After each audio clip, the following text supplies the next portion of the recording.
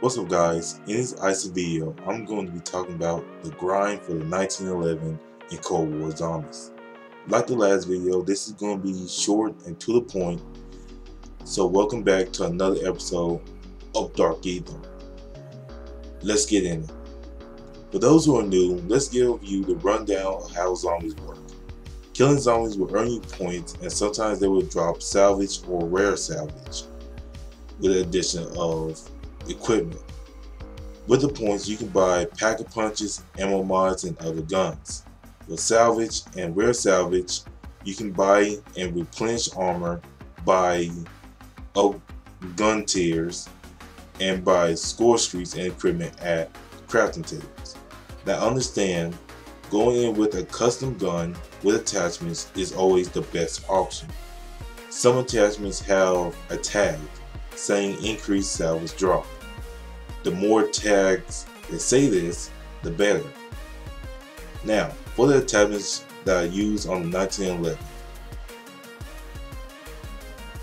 Firstly, on the muzzle, I use Flash Guard .45 APC. Using this attachment will increase the random drop rate. That's right, free syntax, frags, stems, stuns, and much more. Secondly, for the barrel, I use the 6.53 inch Task Force. Using this attachment increases damage, effective damage range, and bullet velocity. Unfortunately, it decreases max starting ammo, vertical recoil, and horizontal recoil. Thirdly, on the body, I use Ember Sighting Point. This increased the salvage drop rate and hipfire accuracy, but decreased sprint to fire time and ADS time. Fourthly, for the magazine, I use a Salvo 14 Fast Mag, which of course it increased the mag size, reload speed, max starting ammo, and ammo capacity. With the only downside was a decrease in ADS time. Now lastly, I use airborne elastic wrap on the handle. The ADS time is increased along with aim while going prone and flinch resistance. The downside is decreased shooting move speed and sprint to fire time. Now of course, if you watched last episode, if you haven't watched last episode, go watch it.